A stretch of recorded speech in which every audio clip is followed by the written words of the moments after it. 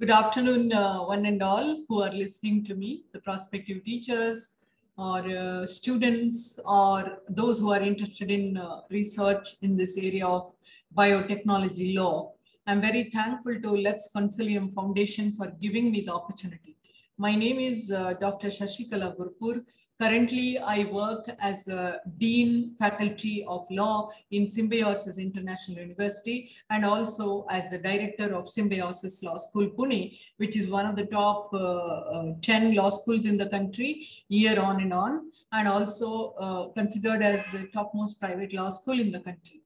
Now, my own introduction to this topic would be that I am a science graduate, especially in biological sciences. I was selected to be a scientist researcher in the Indian Institute of Science, but due to certain pressing reasons, I switched over to law.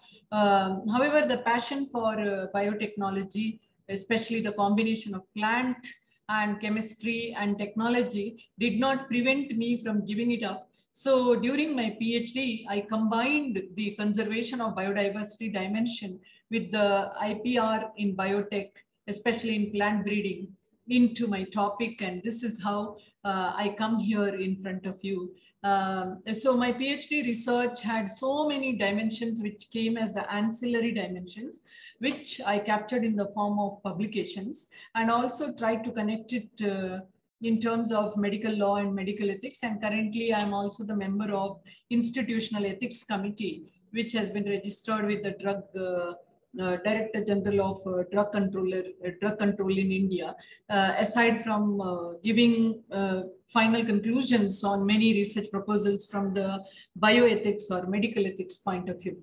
So I have been in symbiosis since 2007 in this role. But prior to that, I have worked in SDM Law College, Bangalore, National Law School, Bangalore, from where I got the opportunity to go to University College, Cork. I taught there. Then I came back and I continued my work in Manipal Institute of Communication. And later on, I went to Middle East and I was heading the admin and HR department of a healthcare conglomeration. I have been on the editorial boards of journals, membership of various National Law Schools Research and Curriculum Development Committee, National Judicial Academy's Academic Council, Maharashtra Judicial Academy's Teachers Role, aside from being in the Bar Council's Curriculum Committee and Law Commission of India's membership between 2010 and 12. I have been privileged to have many fellowships, and these have come thanks to my engagement in international law and biotechnology law. Foremost of them was in Edinburgh Law School, UK's Art and Humanities Research Board Fellowship, Fulbright Nehru International Education Fellowship for the leadership, and then I have been a scholarship holder from my 11th standard itself throughout my graduation. So there have been many awards won by me along with my team for community engagement. Aside from I also had the IP cell of Symbiosis International University. We generated the first few patents in terms of facilitation as specialized patent attorneys and lawyers. And I have been a successful guide to 8 candidates and 12 candidates, and currently 8 are pursuing. That's a maximum number possible for a professor. But I have been on the PhD referee team of topmost universities like JNU, almost 50% and more of the national law schools in India, and many other universities, including a very backward university called Karnataka State Mahila University in the most rural recess of Vijaypur, where I assess thesis in Kannada. I have been the project manager of 4 European projects. The most prestigious one is the one we got recently, where it is a Jean Monnet chair on law, policy, and governance in relation to climate change, and I hold the chair as the chair professor. My work has been recognized, aside from in fellowships and these grants, in Karnataka State Government's Kittur Chennamma Award for my work with the sex workers. And then also my 2 books co-authored. One is on agricultural genetic engineering, and the other book is on the protection of women's rights in terms of Pune police work. And then I have 15 book chapters to my credit on a wide variety of topics, of which biotechnology law occupies a comparative dimension between EU and India. And then I have 81 articles, of which 20 are scopus. So this is generally about my introduction. After my introduction, I'll quickly move on to the theme of this discussion. So in part one, I'm going to deal with 6 different dimensions. So the first dimension is, why is biotechnology law relevant as a course? Now, I must tell you honestly that when I finished my PhD, I found it so exhilarating as a student that I thought I should develop a course on that. So I would have developed a course on biodiversity law. But then I thought at that time, biotechnology was just picking up. There were a few departments created in some universities, and I was in Manipal at that time when I obtained my PhD. So I was seeing huge flow of grants to the medical biotechnology department, and it had an eminent scientist from US, of Indian origin, who had many patents to his credit. And when I read his patents, most of the patents were based on either his work with hematology, means blood-related medical science, or it was work where medicine was being tested, which was developed from some of the herbal medicines. So that is where my lawyer mind started moving. And I thought that patent obtaining or intellectual property rights as such, in conjunction with the scientific departments, are in the root of a country's development, and they can have the potential to enhance the academic reputation of a person, in addition to getting grants for new researches, including trans-border research.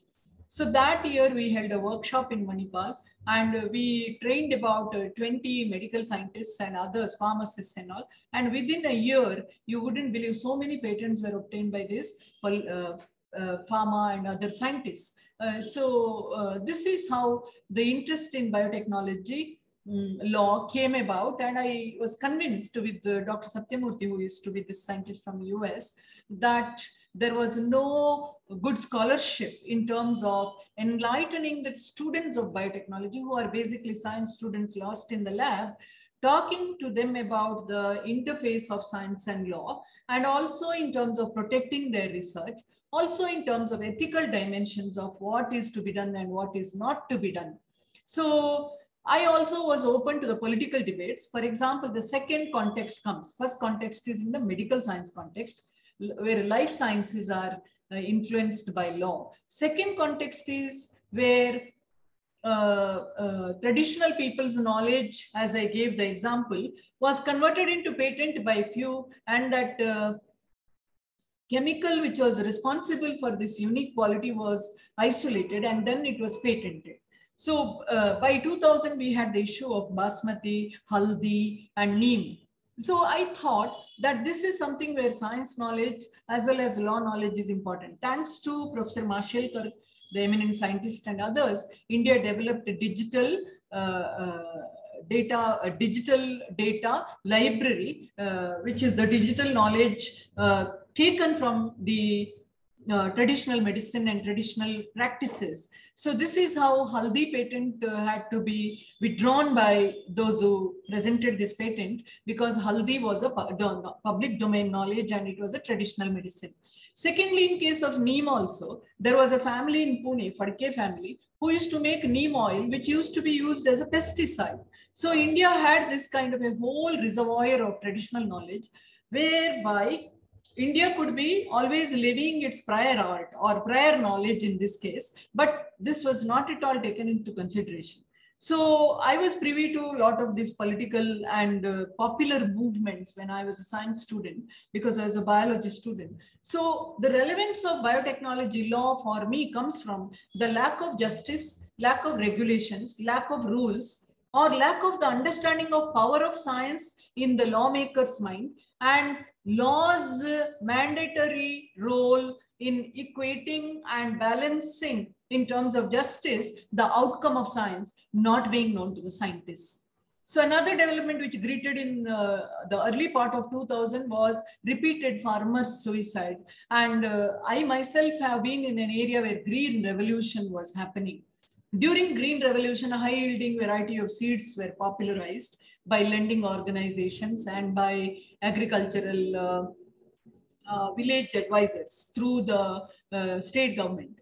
Now, what was not done was that there was general scientific data about this, and based on that, they would come and tell that cultivating sugarcane is good for Gurpur river belt.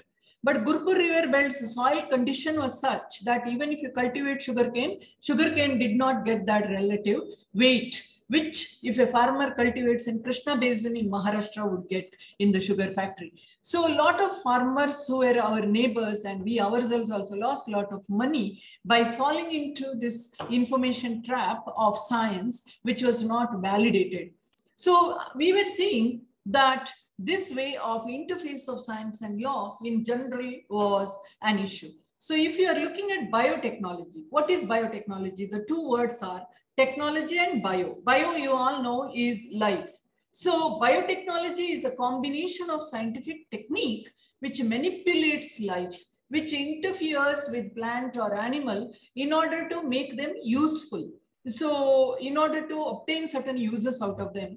Therefore, it has affected all the life-related areas which are controlling the life or which are sustaining the life. Like food is sustaining life and controlling life.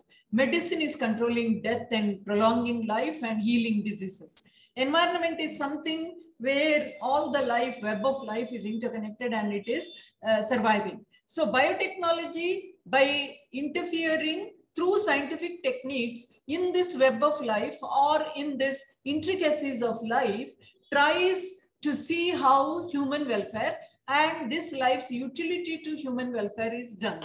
So from that point of view, today biotechnology is a frontier technology. Any country which is advanced country is advanced in biotechnology. So biotechnology has a direct bearing on the development of a country with the potential for wealth creation, because there is a lot of scope for new knowledge or innovation. What is innovation? Innovation is new knowledge which is having a utility and which is having a value. By value, we mean commercial value. So every new patent that you generate, when it is commercialized into a saleable product, it can have a huge wealth generated out of it. So biotechnology from this point of view, today as we are talking, is very important because it is very significant for life with COVID-19 in terms of testing, in terms of getting results and improving the medicines and coming out with vaccine within a kind of magical kind of time. This wouldn't have been possible but for the frontier technologies development. It is biotechnology which gives a solution, like for example, for the drought region, for the regions where nothing grows, certain algae can be utilized in order to break the rock, or which may be growing without water, because of which other web of life can be developed. So drought fight is one area where biotechnology is used. So from all these points, for example, when we were 10 people, for us 2 liters of milk a day was enough. But when we became 100 people, we needed 20 liters of milk. Now, how do you generate 20 liters of milk with 2 cows? Because you have space for 2 cows only. So you generate high yield by means of injecting these cows or by means of using techniques whereby milk production could be improved either by the food or by the rearing system of these cows, or by genetically engineering cows which have this kind of a high quality milk, not only the amount, the quantity of milk, but also the milk which is rich with vitamin A, which can cure the night blindness, which is major reason in rural areas for blindness in India, or which could be fortified with calcium, which could be fortified with vitamin D. So these are all the areas where biotechnology is useful.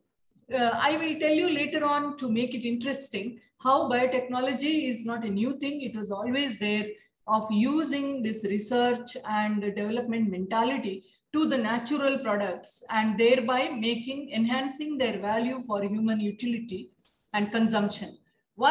Two examples I can give. My teachers used to say this, that when you convert milk into milk products, the process that happens is fermentation.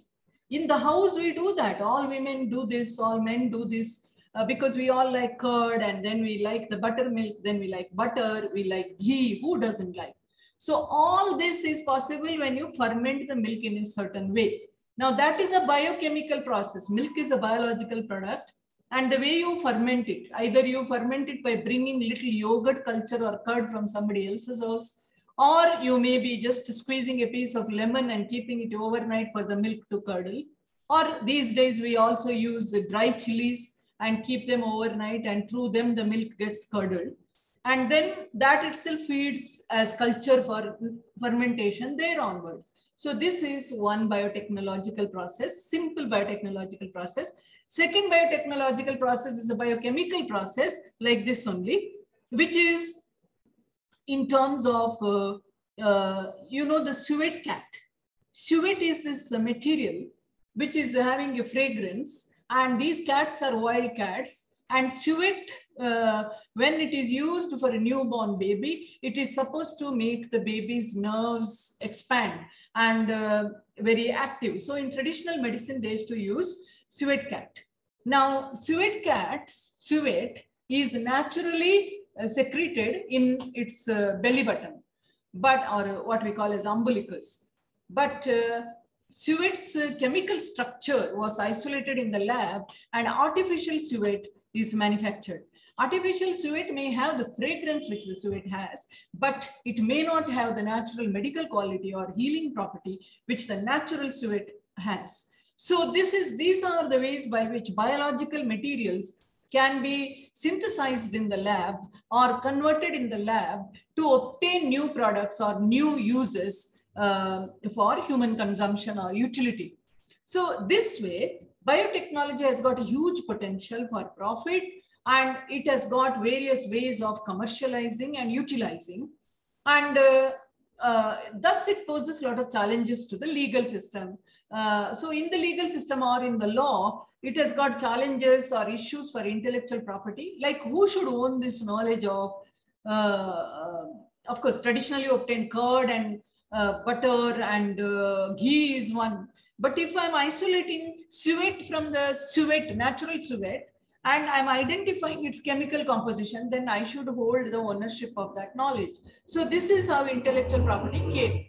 Similarly, if I'm creating a copy of suet and some consumer buys it, thinking that it is natural suet, because natural suet is very expensive, and then does not get that utilization or expectation, business expectation from the product, then it becomes unethical, and it could even become illegal, because we have a Consumer Protection Act which prohibits any kind of cheating or fraud. But if I'm for the purpose of suet, if I'm going on poaching suet cat, and suet cat is on the verge of extinction, and suet cat population, because it is on the verge of extinction, it comes under endangered species, against which there is a convention, CITES convention, to which all the countries are parties. That is why many times police come and catch those people who charm the snakes and things like that. So such legal and ethical considerations come there. For example, in intellectual property, when the Harvard University developed a mouse was developed who, if injected with a certain chemical, was able to develop tumors in the body. When a mouse develops tumor, won't it experience pain? But then these tumors are used, or these tumors are the targets where cancer medicines were tested. Cancer drugs were tested before they were ready for release. So clinical trial had big use from these mice. So these mice, which had the potential to develop tumor, cancerous tumor, were called the oncomice.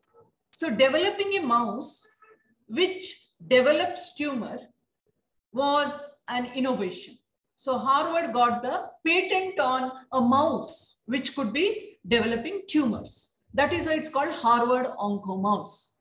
Now, this kind of creating a creature, making it undergo the pain, and then making it the guinea pig of cancer drugs is something that is not acceptable to the ethical mind. Therefore, where is our morality of non-violence? Where is our morality of kindness to animals and prohibition against cruelty to animals? So these are the ethical considerations which come in biotechnology. The next point is environmental and business regulations which operate in the case of biotechnology. One could be when you're establishing a unit which produces these biotechnology products, how those units should be created, what kind of compliances should be obtained, and how do you look at environmental dimensions, etc. This is about business. Now on environmental dimension, biotechnology can create contradictions. On the one side, biotechnological products are giving us a lot of profit. On the other side, these products may be responsible for some kind of environmental damage. What example can I give?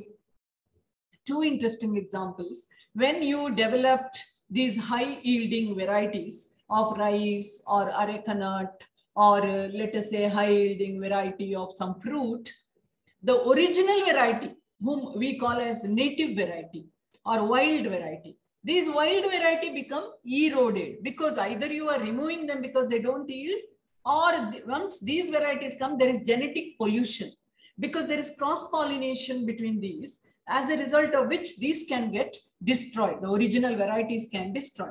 Second, these new varieties are developed in the lab or in a kind of tested field.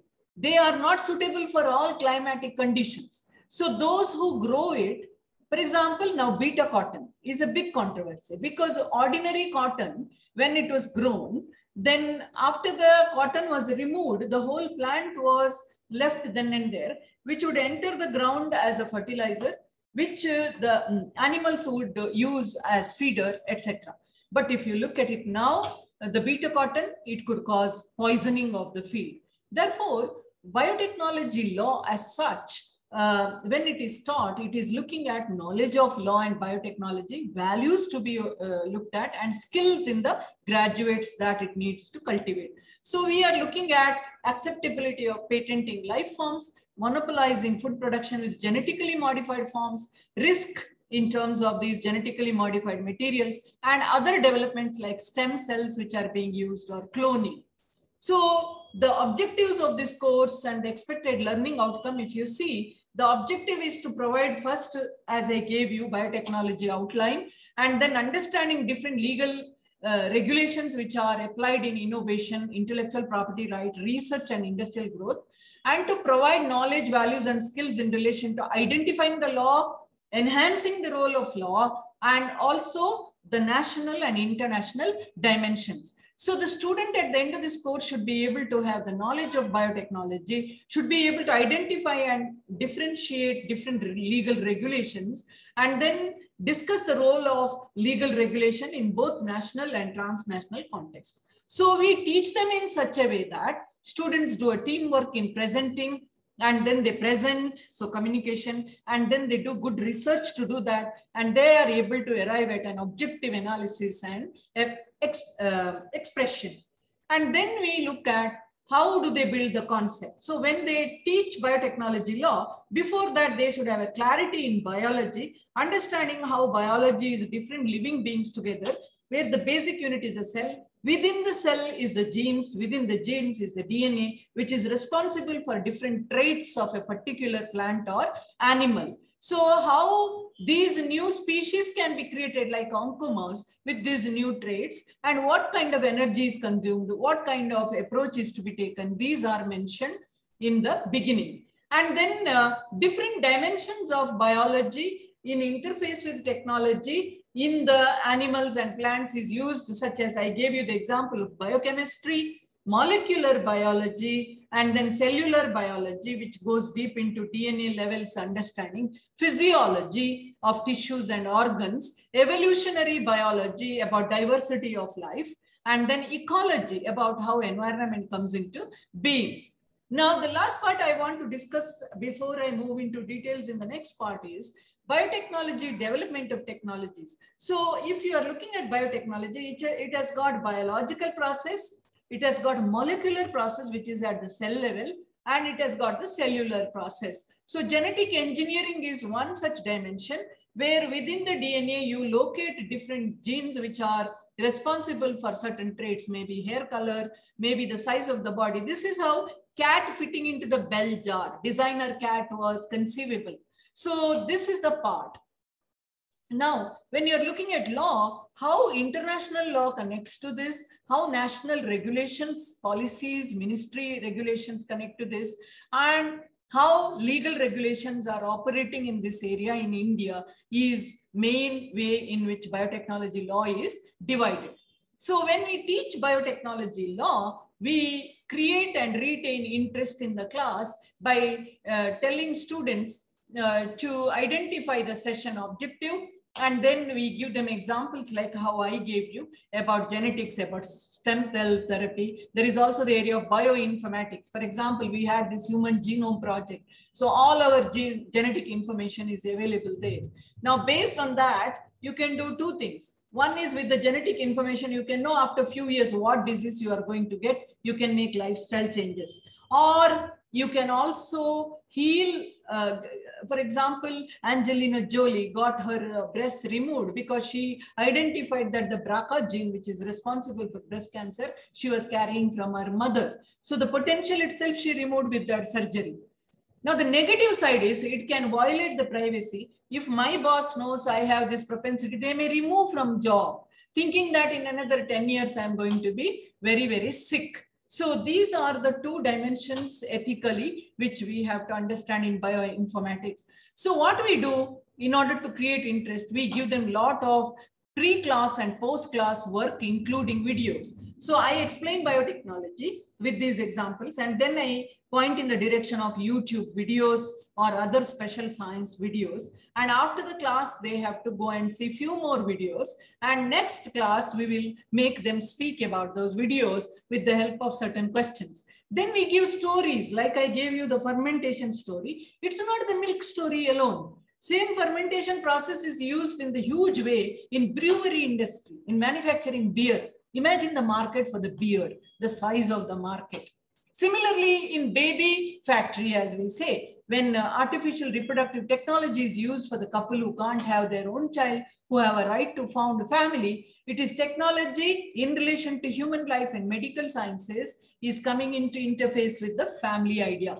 And then you can give examples of beta brinjal, as I gave you the example of beta cotton, examples in India of neem, of endosulfan victims, or mad cow disease in the Germany and UK, resulting in people's death because of feed for the angel dust, which was a kind of feed prepared from the leftovers of the carcasses, were used in case of sheep, which jumped species, and cows started becoming mad because their neural system got affected.